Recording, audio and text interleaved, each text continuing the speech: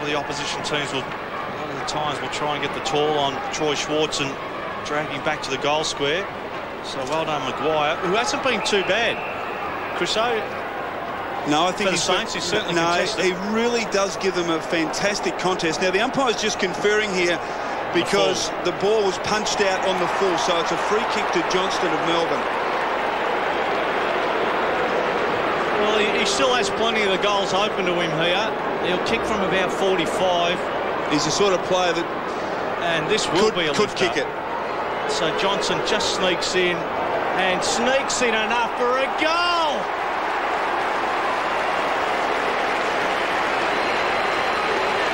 Well, Travis Johnson, not to be outdone by his skipper in the first half, comes up with a doozy.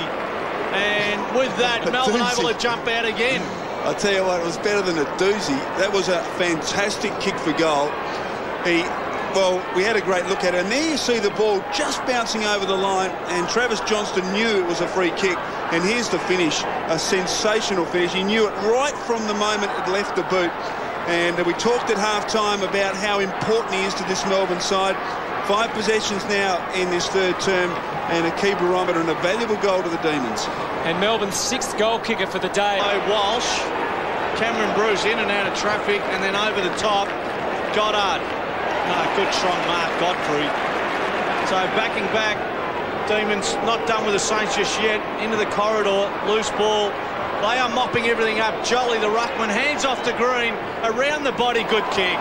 That's a great kick. And Travis Johnson, even after the ball hadn't been securely won across half-forward, had run forward, and now we'll go back from about 35. I'll tell you one player who's made a huge difference this afternoon, and that's been Brad Miller.